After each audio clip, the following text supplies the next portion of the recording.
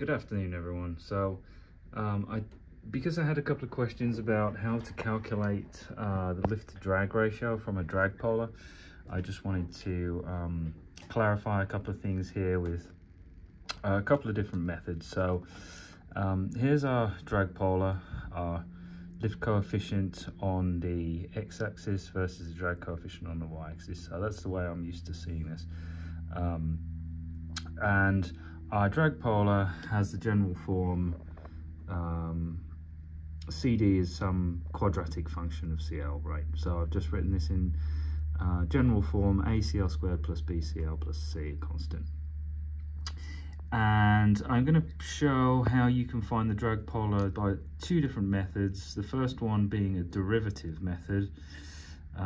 So basically finding the minima of a function and then setting that equal to 0 and solving. And then I'm also claiming here that if you draw a tangent to the curve, the drag polar curve through the origin, the point at which that tangent line first touches the drag polar from below is the point corresponding to maximum lift to drag ratio. So I've denoted that point there, CL star CD star, and I'm making the claim that the maximum lift to drag ratio is given by CL star divided by CD star. So let's start with the derivative method then first. Obviously the minima of a function can be found when the derivative of the function is equal to 0. So what I'm going to do is I'm going to do CD, which is given by this general form up here, divided by CL, and then basically minimize that function. So d by dCl of that function set equal to 0 will give me the minima.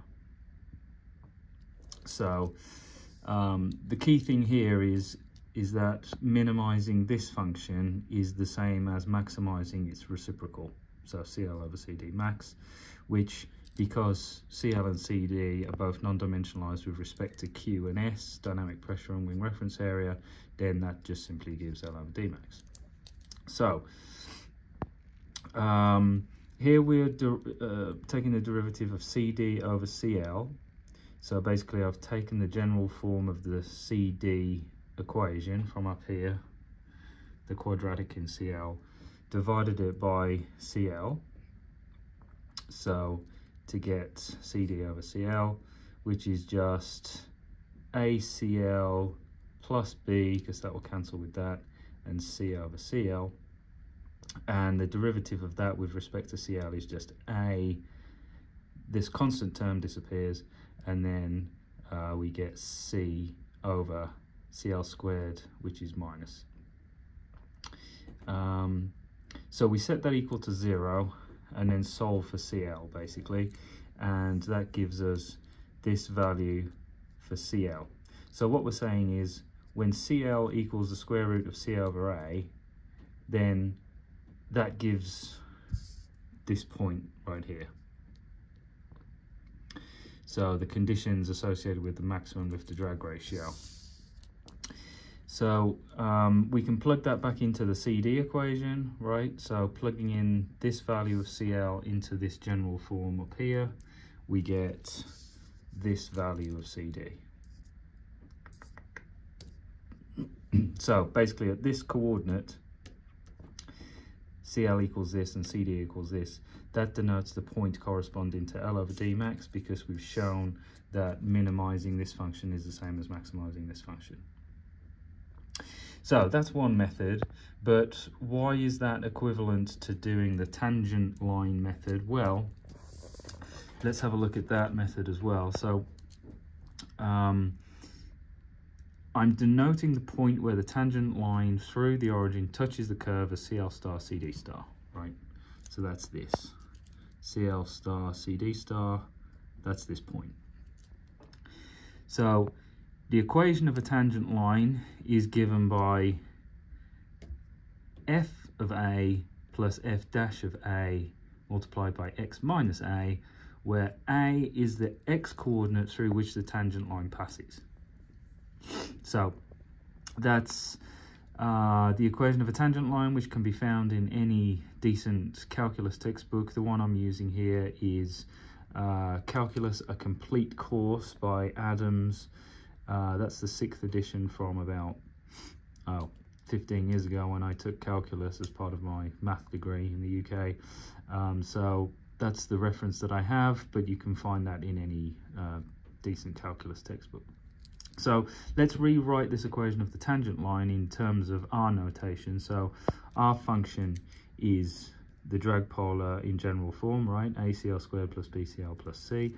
It's a quadratic in CL. And so the derivative of that, f dash, we found that earlier when doing the derivative method. And obviously A in our case, so we said A is the point, the x-coordinate through which the tangent line passes. A in our case is going to be denoted CL star, right? That's the x-coordinate through which the tangent line passes. So therefore, our tangent line for our equation here is CD, so CD, y, right, corresponding to this, is equal to f of A, so basically this equation applied at CL star, so ACL star plus BCL, ACL star squared plus BCL star plus C, plus then the derivative of the function applied at CL star. So if this is the derivative of the function, this is 2A CL star plus B, multiplied by this difference here. X minus A, X in our case is CL, A is CL star. So if we multiply out this, these two brackets here, we get this line, and we can see that this term in particular will cancel with this term, which comes from multiplying this with this.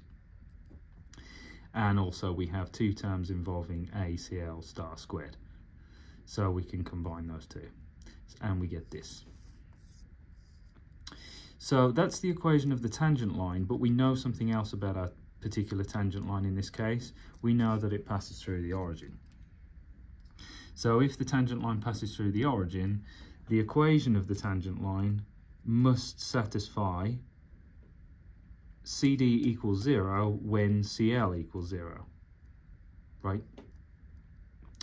If it passes through the origin. So if we plug in CD equals 0 and CL equals 0 into this equation, we're left with this, right? Because that term goes to 0, that term goes to 0 because of this, and that term goes to 0. So we're left with just this and this.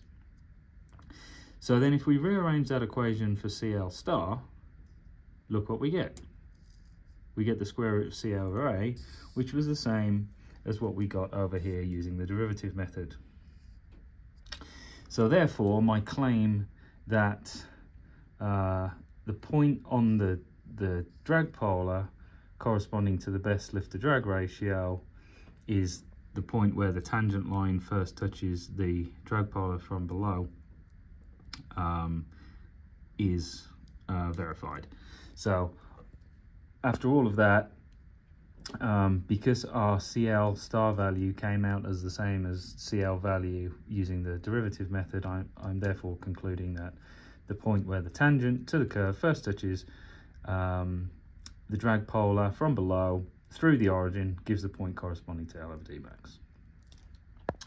So there we go. Hopefully that clears up a few things, and yeah, have a good night.